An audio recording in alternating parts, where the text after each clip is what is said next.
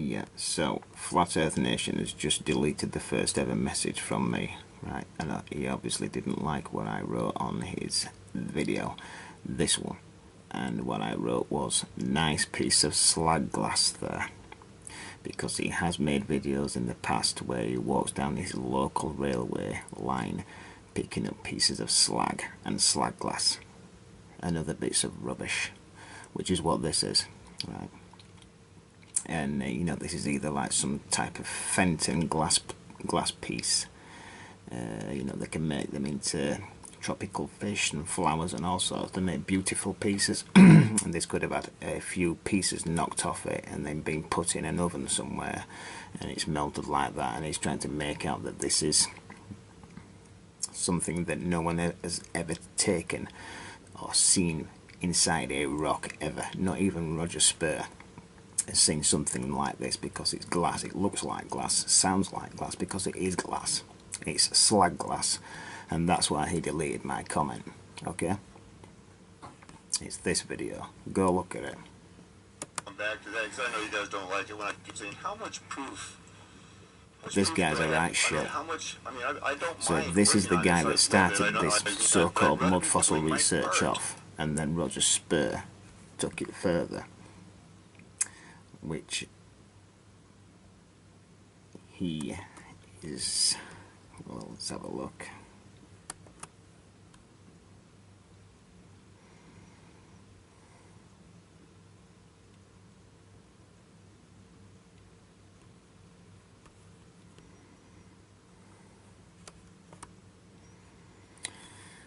This video here, where he's passing off this statue as being real. This is actually real. Age of Disclosure's come out and said it's real, that this is a being. So if this is what mud fossil research has come to, then I have to leave it behind. And then straight after that he's going on about this so-called dragon again that's he's calculating at 900 miles long. Well, this guy believes it lives on a spinning ball, so he needs to do the curvature calculation at 900 miles and work out what this dragon would be doing around the curve before he even comes out and says that. The other shill to do with this is obviously Age of Deception.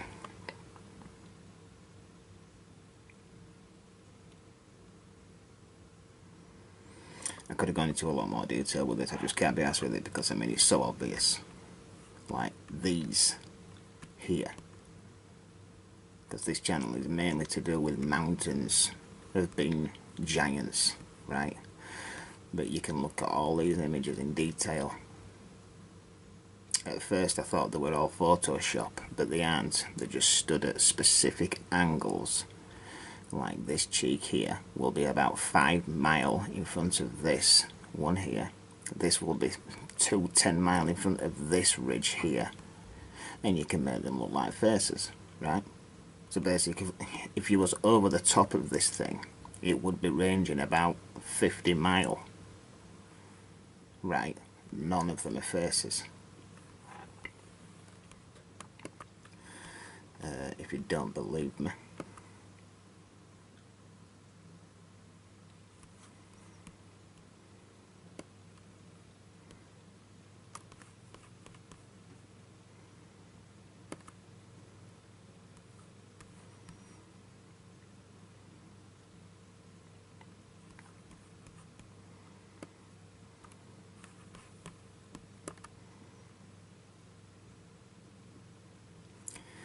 Yeah, so this is actually slag glass, right?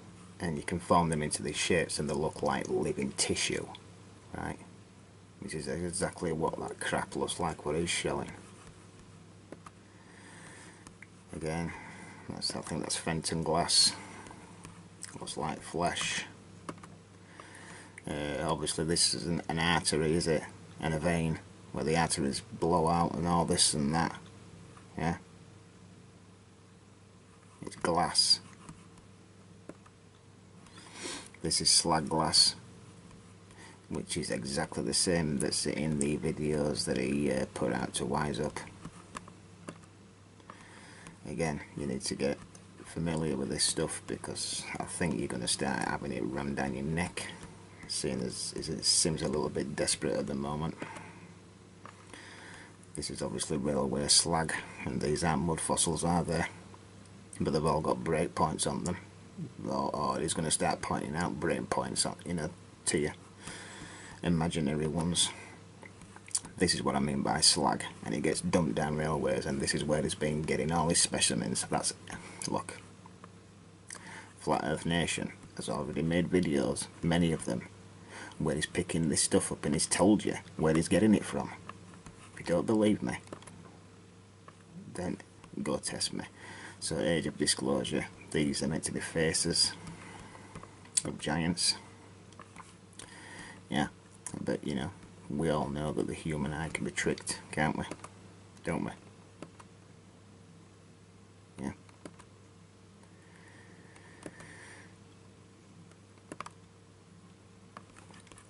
This here is about 100 foot wide, right? You can see this cheek here is way beyond this ridge here, and that's what I'm getting at with this image that I'm going to get to shortly. So this obviously looks like a face because it's trees actually that's making it look like a face. You can look at clouds, can't you? And clouds can look like faces, right?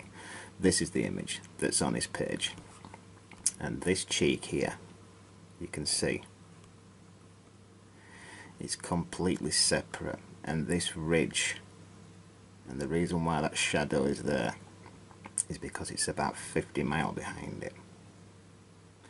This is in front of this ridge, which is in front of this ridge, right? And this is the nearest one, and there's probably about a 200-mile difference here, right?